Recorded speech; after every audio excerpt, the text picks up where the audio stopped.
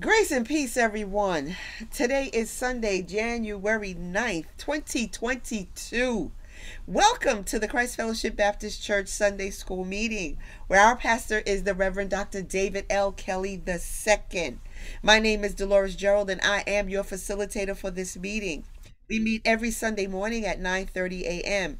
If you would like more information about our church, please visit our website at www.christfellowshipbaptistchurch.org. Our lesson today is entitled Hagar and Ishmael Are Not Forgotten. It is taken from Genesis chapter 21, verses 8 to 21. So get your Bibles out and let us pray. Father God, in the mighty name of Jesus, we give you glory, honor, and praise. We thank you, Father, for this brand new day, for the brand new mercy you gave us in this day. Father God, we thank you for life, health, strength. We thank you for eyes to see and ears to hear, hands to do and feet to go, and the breath to say thank you. We thank you, Father God, for blessing us and our families right now, Father God. We ask right now, Father, that you forgive us of anything we've said or done or thought that wasn't pleasing in your sight. Father, we ask right now that you come into the midst of this meeting, that you prepare every eye, every ear, every heart, every mind to receive whatever it is Holy Spirit has for us today. I ask a blessing on every family represented here, every person who thought it not robbery to get up and come seek your face this morning. I ask a special blessing on my church family at large, on my pastor, Father God, on every pastor that's represented here in this meeting right now, Father God.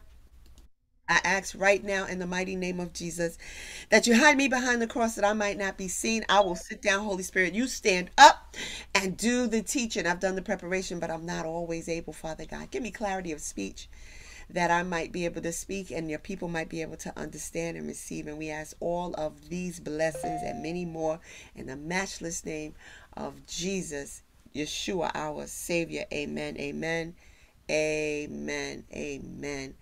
Oh, grace and peace, everybody. Anita has said that she will read. So, Anita, whenever you are ready, unmute and read. And the child grew and was weaned. And Abraham made a great feast the same day that Isaac was weaned. And Sarah saw the son of Hagar the Egyptian, which she had borne unto Abraham. Abraham mocking. Wherefore she said unto Abraham, Cast out this bondwoman and her son, for the son of this bondwoman shall not be heir with my son, even with Isaac. And the thing was very grievous in Abraham's sight because of his son. And God, and God said unto Abraham, Let it not be grievous in the sight because of the lad, and because they bondwoman, and all that Sarah hath said unto thee, hearken unto her voice, for in Isaac shall thy seed be called. And also of the son of the bondwoman will I make a nation, because he is thy seed. And Abraham rose up early in the morning, and took bread and a bottle of water, and gave it unto Hagar, putting it on her shoulder, and the child, and sent her away. And she departed and wandered in the wilderness of Beersheba, and the water was spent in the bottle, and she cast the child under one of the shrubs, and she went and sat her down over against him. I'm sorry, it just looked funny here. And she went and sat her down over against him a good way off, as it were a bow shot. For she said, Let me not see the death of the child. And she sat over against him and lifted up her voice and wept. And God heard the voice of the lad. And the angel of God called to Hagar out of heaven, and said unto her, What aileth thee, Hagar? Fear not, for God hath heard the voice of the lad which he is. Arise, lift up the lad, and hold him in thine hands, for I will make him a great nation. And God opened her eyes, and she saw a well of water, and she went and filled the bottle with water, and gave the lad drink. And God was with the lad, and he grew, and dwelt in the wilderness, and became an archer. Amen. Amen. Amen. Thank you so much, Anita. Welcome. Okay, this is a story that some of us may or may not be familiar with. This is the story of Hagar and Ishmael. All right. Now, just for the sake of clarity, I'm going to tell the Oh, how whole about story. Just for the sake of clarity, I'm going to tell the whole story. Okay? So, today's lesson is about the saga of Hagar and her son Ishmael. And some background on Hagar. Hagar was the Egyptian servant of Sarai. Um, I went digging, y'all, and you know I do some digging, and I have the book of Jasher, which is mentioned in scripture many times. And so I went to Jasher to get this story because Jasher gives a lot more detail than Genesis does. And in the book of Jasher, in chapter 15, it says that Hagar was the daughter of Pharaoh by one of his concubines, and that he gave her to Sarai as a handmaid when Pharaoh sent Abram away after his household was plagued on account of Pharaoh taking Sarai from Abram, telling Hagar that it would be better for her to be a handmaid in Abram's household than a mistress in his, because of the evil that fell on his household on account of Sarai. This is the same account with less details given in Genesis 12, verses 10 through 20.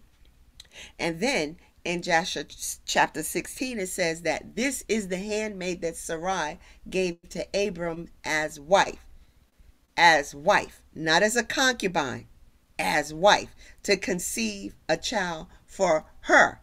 Now, Genesis 16 has the same account. In Genesis 16, verses 1 to 4, there's the account of Hagar given as wife, again, not a concubine, wife, to Abram by Sarah. That Hagar conceived for Abram, that Sarai was despised in the eyes of Hagar. And then in Genesis 16, verses 5 and 6, that Sarah dealt harshly with Hagar, and that Hagar fled from Sarai to the wilderness.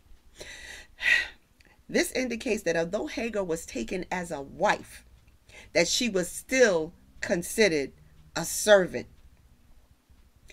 Next, in Genesis 16, 7 and 8, there is the wilderness. She's in the wilderness by a spring of water, and there Hagar meets the angel of the Lord. And the angel of the Lord made a promise to her concerning her unborn son. He tells her, return to your mistress and submit yourself under her hand.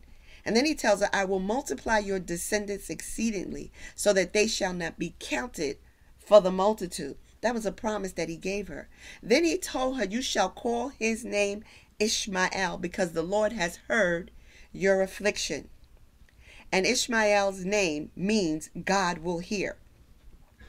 Then Hagar called the name of the Lord who spoke to her, you are the God who sees me. For she said, have I also seen him who's seen me? And she named that place where she encountered the Lord Beer Lahai Roi, which means well of the living one who sees me. Side note, this is the first time that somebody names God in the Bible. And it happens to be a black woman, y'all. Glory be to God. All right. So now, next part of Hagar's story. In Genesis 16,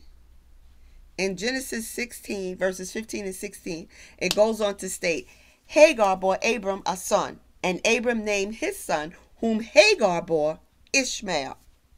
Now, I want everybody to keep in mind that although Hagar has the title of wife, she had none of the status, none of the rights, and none of the privileges that that title brings. She didn't even have the same rights as a concubine, which would have so? elevated her above the station of servant.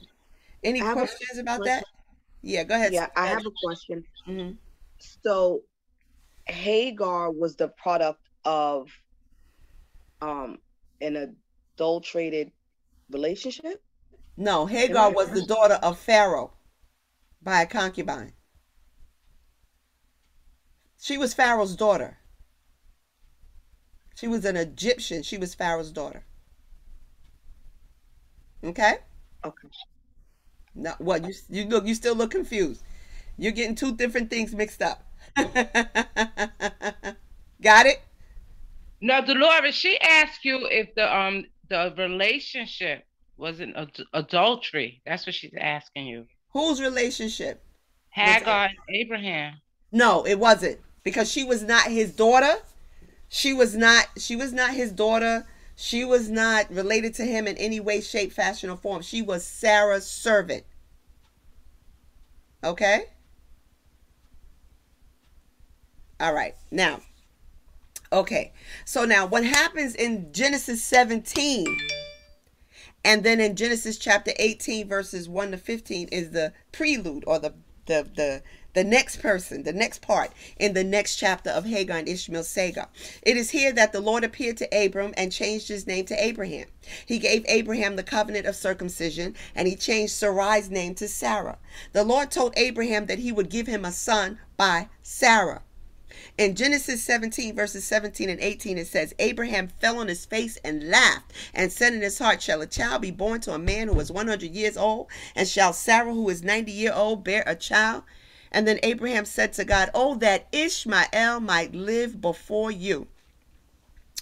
God's response in Genesis 17, 19 and 20 was, no. Sarah, your wife, shall bear you a son, and you shall call his name Isaac. And I will establish my covenant with him for an everlasting covenant, and with his descendants after him. As for Ishmael, I have heard you.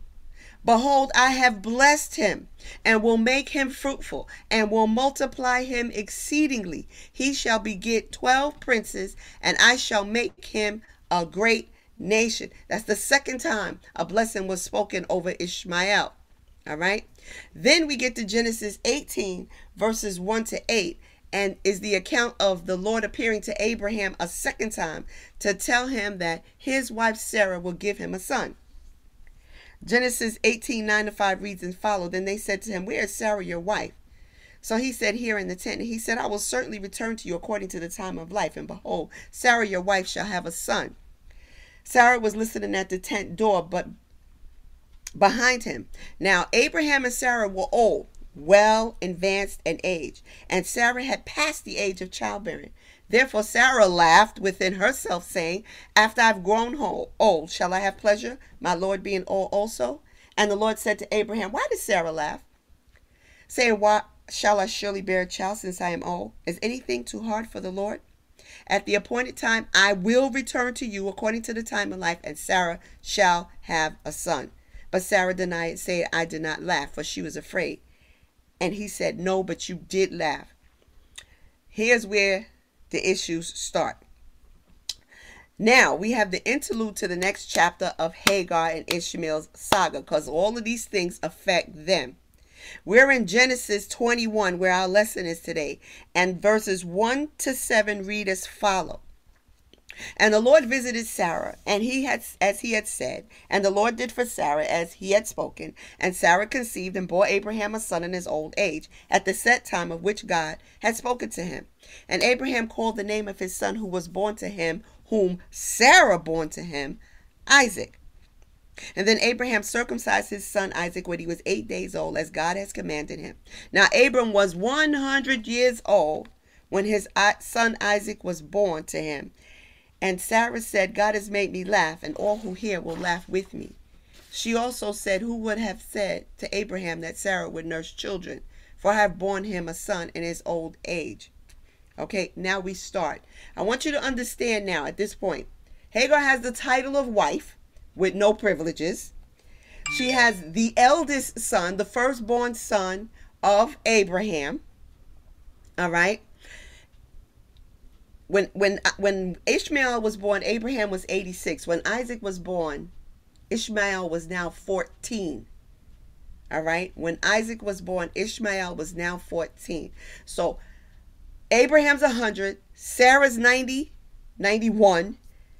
Ishmael is 14. All right. And so now we move on. Our lesson starts in verse 8.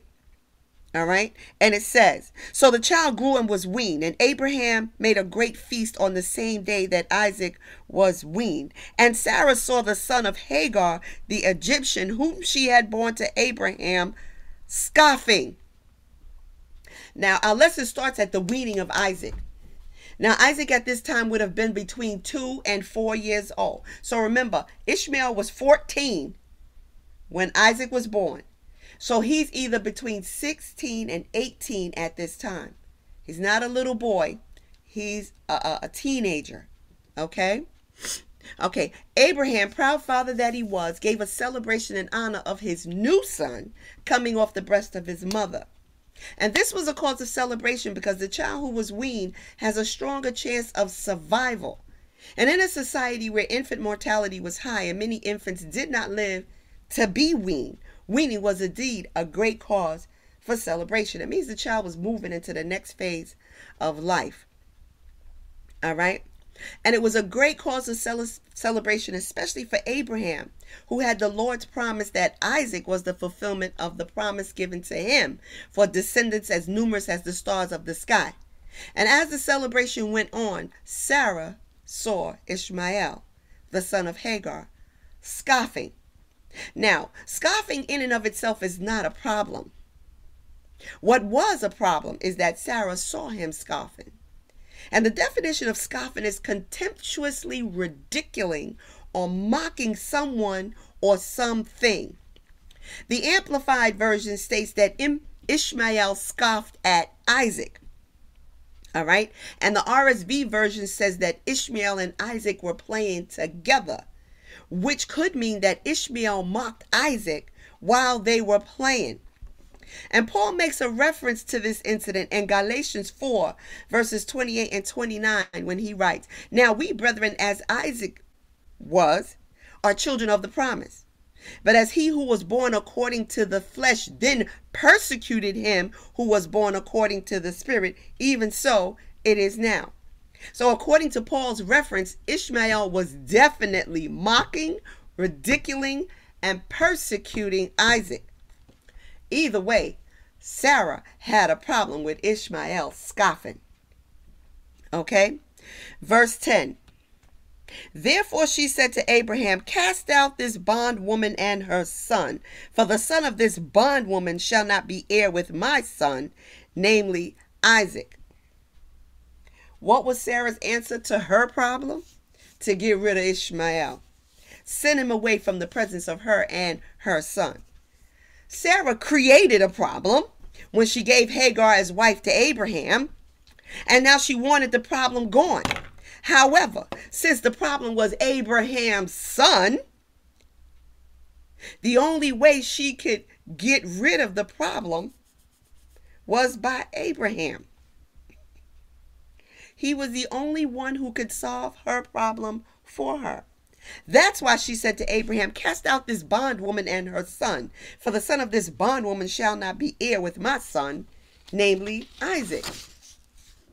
It's interesting to the emphasis that Sarah places on the words, "my son," and then she states Isaac's name. Could that mean that she at one time acknowledged Ishmael as her son? Because remember, the whole idea was to get a child by Hagar. That was the whole idea to start with. So could she have at some point acknowledged Ishmael as its son? Could it also mean that now that she had given birth to a man-child and that man-child was not weaned and could be considered an heir to Abraham, that she wanted no rivals to her son's inheritance? Consider this. Abraham is old, 100 years, 102 years. Sarah's old, 92, and Isaac is a toddler. 2, 3, 4, a toddler. There's no guarantee that either Sarah or Abraham would live to see Isaac grown to adulthood, to be given his inheritance. Ishmael, on the other hand, was almost grown already, and he would be in the prime position to take everything that was Abraham's, especially considering that he was the firstborn son of Abraham. And as the firstborn son, he would be entitled to a double portion of Abraham's possessions. So if you look at this situation through these lenses, it can help us to understand Sarah's adamance in sending Ishmael far away from her and her son Isaac. And also, her emphasis on calling Ishmael the son of the bondwoman. She is deliberately making a distinction between herself and Hagar and between their sons. She is deliberately forgetting that she gave Hagar as wife to Abraham, not a concubine. And as such, she should not have been called a bondwoman. All right?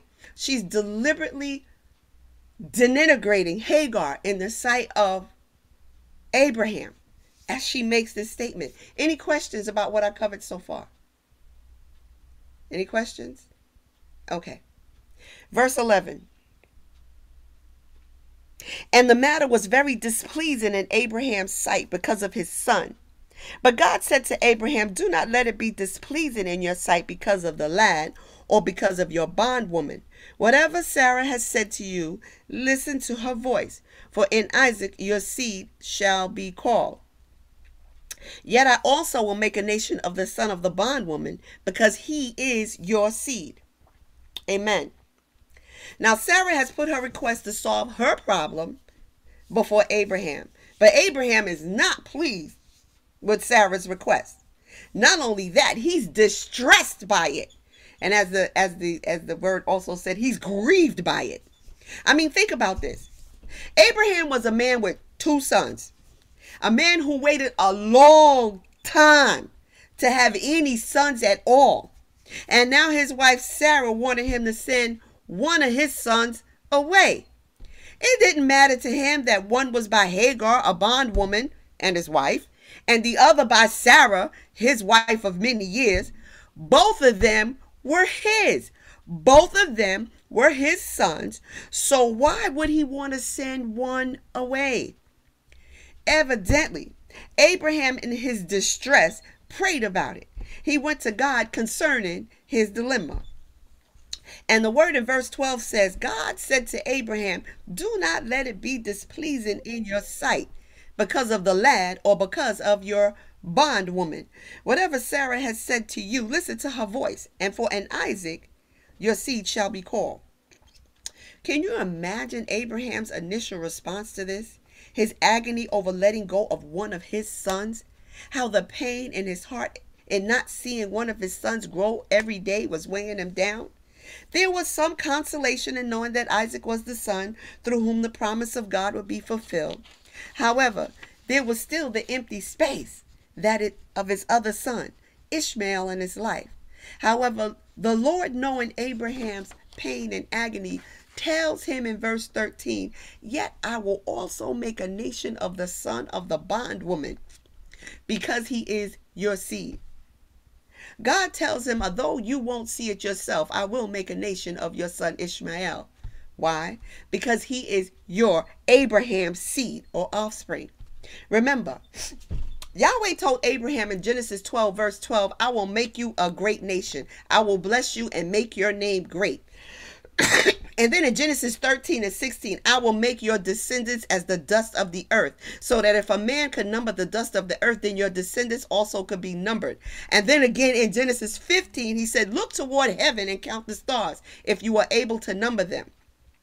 And he said to him, so shall your descendants be. So, therefore, since Ishmael is Abraham's seed, he too will be a great nation. One other thing. Notice that Yahweh told Abraham, do not let it be displeasing in your sight because of the lad or because of your bondwoman. We talked about the lad, the son of Abraham by Hagar. What about the bondwoman? Why would the Lord speak to Abraham about being displeased concerning Hagar? Remember, in Genesis 16 and 3, then Sarai, Abraham's wife, took Hagar, her maid, the Egyptian, and gave her to her husband Abraham to be his wife. Hagar was his wife and the mother of his firstborn son. And so in spite of the circumstances surrounding the conception of that son, he laid down with this woman who was given to him as wife and made a child with her. And if for no other reason, he would not want harm to come to her for the sake of the child. Remember, Ishmael is between 16 to 18 years old now. Not quite a man, but no longer a little boy. He and his mother have been a part of Abraham's life for quite a while. Who knows what feelings he had towards Hagar, his second wife, and the mother of his firstborn son? Could this be the reason that Yahweh, the Most High God, who knows all and sees all, referred to her when addressing Abraham concerning Sarah's request? Could the existence of his feelings towards Hagar be another reason why Sarah asked him to send Hagar away? Something to think about. All right. Verse 14. So Abraham rose early in the morning and took bread and a skin of water, and putting it on her shoulder, he gave it and the boy to Hagar and sent her away. Then she departed and wandered in the wilderness of Beersheba. And the water in the skin was used up, and she placed the boy under one of the shrubs. Then she went and sat down across from him at a distance of about a bow shot. For she said to herself, let me not see the death of the boy. So she sat opposite him and lifted her voice and wept. So after speaking to God about the matter concerning Ishmael and Hagar, Abraham gets his answer from God. He rises early the next morning and prepares provisions for Hagar and Ishmael, bread and a skin of water. Check this. Abraham puts the provisions on Hagar's shoulder. He hands his son Ishmael to Hagar and then sent Hagar away. Really? Why didn't he give separate provisions to Ishmael? Ishmael was of an age where he could have carried his own provision. Why only to Hagar? Glory be to God. I don't know what just happened. Glory be to God.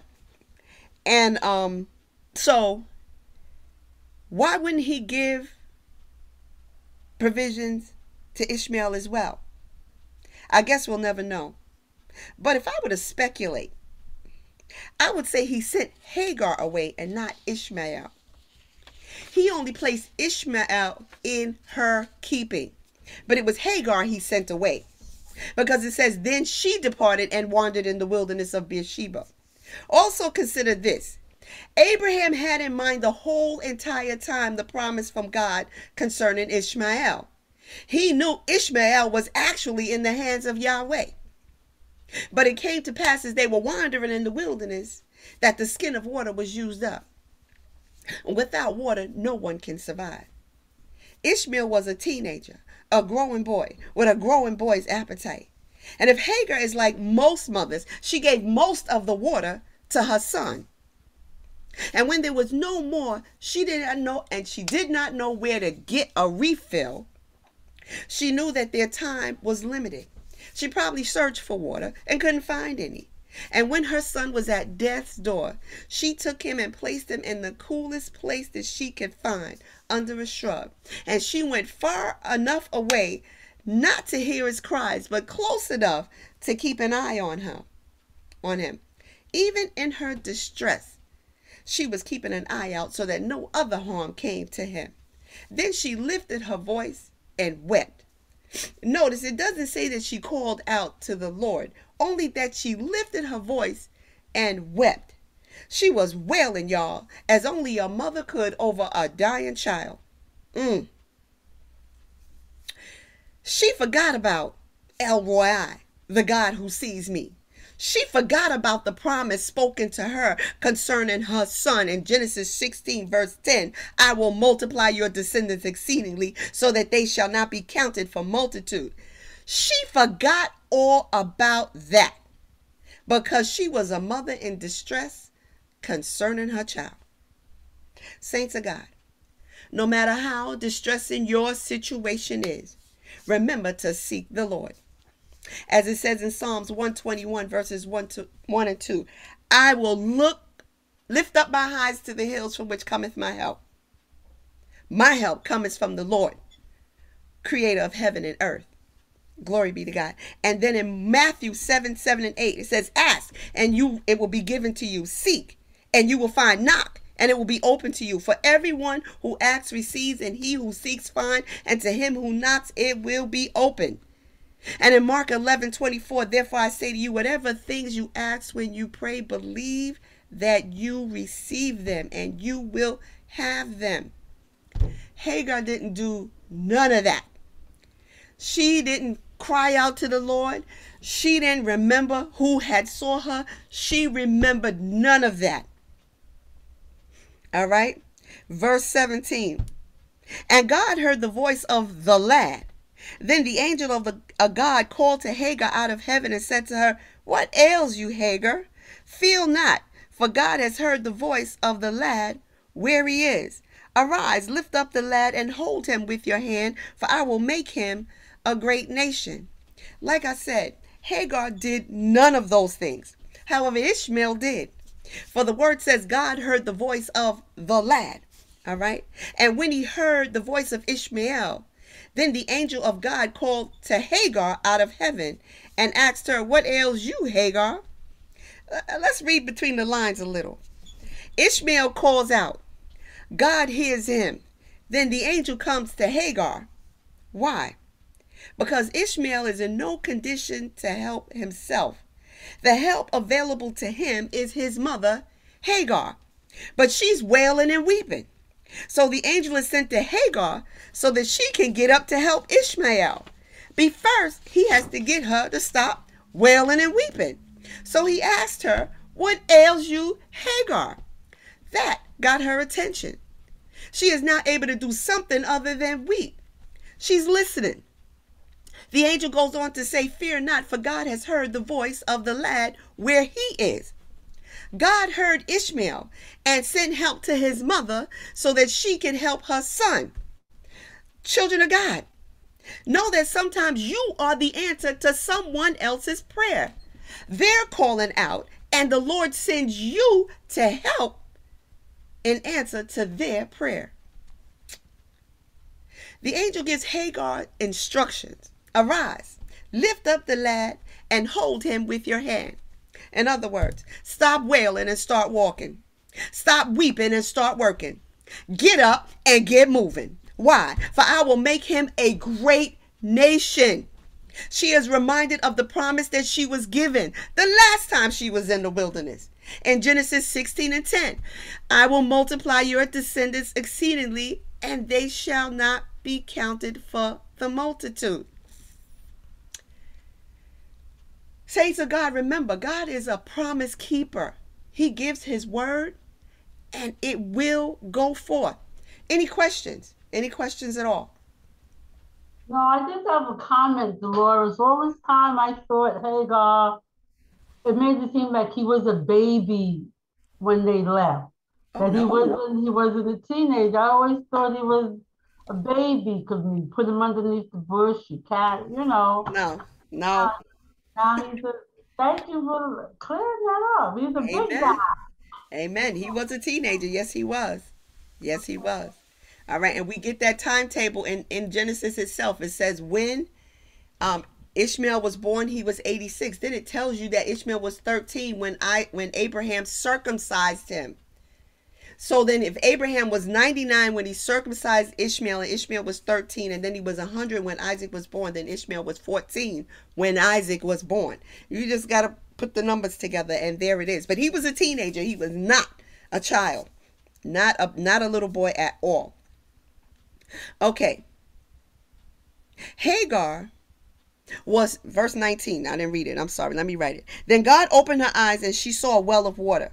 And she went and filled the skin with water and gave the lad a drink. So God was with the lad, and he grew and dwelt in the wilderness and became an archer. He dwelt in the wilderness of Paran, and his mother took a wife from him from the land of Egypt. Hagar was so busy wailing and weeping that she didn't see the well of water. God had to open her eyes for her to see. How many times have you looked for something all over to find that it was in plain sight the whole time? I know I have. Looking for something, I'm all over the place, and then I come back and there it is, right there in front of my face. All right? We need to always ask the Lord for eyes to see and to perceive, and ears to hear and understand, along with a heart to receive what is revealed. When Hagar's eyes were open, she saw the well of water. And then she got up and went to fill the skin and took the water to her son for him to drink. After that, God was with the lad, meaning the Lord put a hedge of protection around him so that the promise to Abraham and to Hagar would come to pass. He grew into an adult, settled, and lived in the wilderness of Paran, probably right near the well of water. He became an archer or a hunter with bow and arrow. And Hagar took for him an Egyptian wife. So ends the saga of Hagar and Ishmael. God did not forget his promise to Hagar concerning her son. He made the same promise to Abraham and repeated it again to Hagar in her time of distress. At a time when things seemed the most hopeless and Hagar felt totally helpless, the Lord sent his angel to save Hagar and her son. The promise came to pass, for the genealogy of Ishmael's descendants is listed in Genesis 25, verses 12 to 18. A reminder to us in the kingdom of God, Romans 8:28. And we know that all things work together for good for those who love God, to those who are called according to his purpose. Amen. Amen. So ends my lesson. I got one more thing to say, though. It just came to mind when I was doing it. Remember, God told Abraham, don't be distressed for the lad and the bond and your bond servant. He didn't call them by name. All right. Because that union wasn't in his will. He wasn't going to ignore it because Ishmael was Abraham's seed. But because it wasn't in his will, he didn't want Abraham to think of her as anything other than a bondwoman and the child as a lad. He wasn't in the plan that God had for Abraham. He wasn't a part of the promise that God had for Abraham. And so that is the reason for the Lord referring to her as the bondwoman and add to Ishmael as the lad. Just in case you were wondering about that, I just wanted to put that in there. Any questions about today's lesson? Any comments about today's lesson? None? Okay, and I want to make one more suggestion before I end my recording. Reverend Cherie Jones gave a message about Hagar on Women's Day at Christ Fellowship. It was in November. I want to say it was the third Sunday in November. I suggest you go take a look at that. She preaches this story like nobody else. And it was very inspiring. As a matter of fact, I remembered it and went back and looked at it. So that's it. If nobody else has any questions, if nobody else has comments, all right. Okay, I have a comment. I sat in a Bible class a couple of months with St. Paul's, and they were discussed. The person was discussing Hagar. And they were putting all kinds of things in it.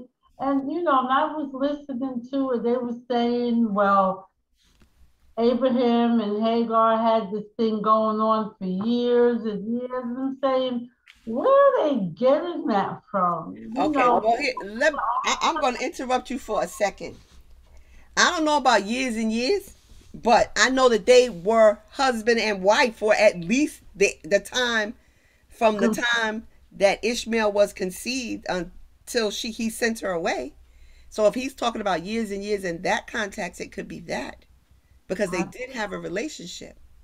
And who's to say that once, I'm going to say this is just me, who's to say that once that she conceived, that they didn't try and do that again?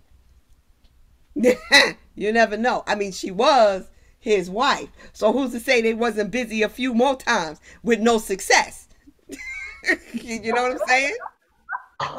I'm just saying. Any other? Anything else? Anything else, Barbara? So now you see where he might have gotten that from? I'm just saying. All right, so that's the end of my lesson. Let us pray out so we can end this. So those that are getting ready to go to church can get ready to go to church.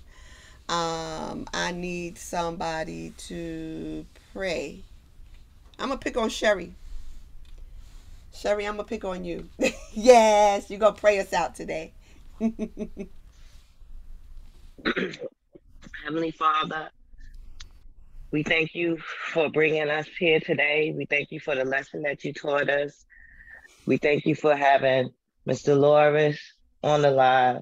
We ask that you shield our family, our friends, all our loved ones under your blood and protect us in this time of need with this pandemic, Heavenly Father. A lot of us have been touched by this, and we pray that you heal all that is sick. I ask that you bless my pastor, our pastor, David Kelley, and his wife and his family, and put them underneath your shield and your blood. In Jesus' name, we pray. Amen. Amen. Amen.